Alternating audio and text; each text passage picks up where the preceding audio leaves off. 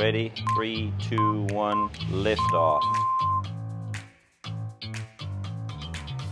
We're gonna make a linguine carbonara with shrimp and bacon. I use these wonderful shrimp here. This is another beautiful product from Captain Tony, Wild Alaska Salmon and Seafood. Shrimp from Argentina is just wonderful. You need to use whatever you have in your refrigerator, so it's basically a carbonara style, and then you can add whatever you want to add to it. Got some bacon. I took 4 slices. The sauce for carbonara is super simple. 1 egg, a little salt, cracked black pepper, nutmeg. Need a little cream. I love cream and butter. You know, for me, food is love. We're gonna put some Parmesan cheese in there, a little bit of parsley. There's no rules today in my kitchen. It's time to put the shrimp on.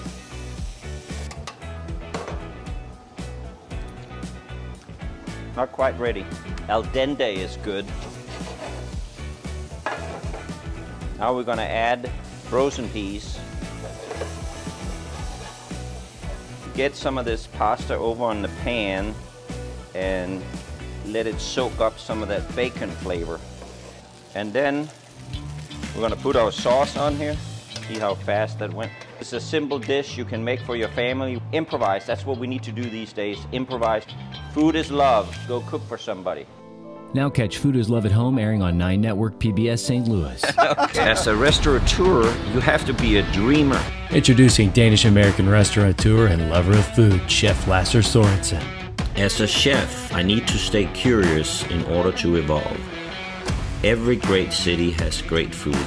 I'm going on a journey around the world right here in St. Louis to find good food and experience other cultures. I'm on a quest to find passionate chefs who cooks from the heart, because food is love. Food is love. Coming to the 9 Network PBS St. Louis this July.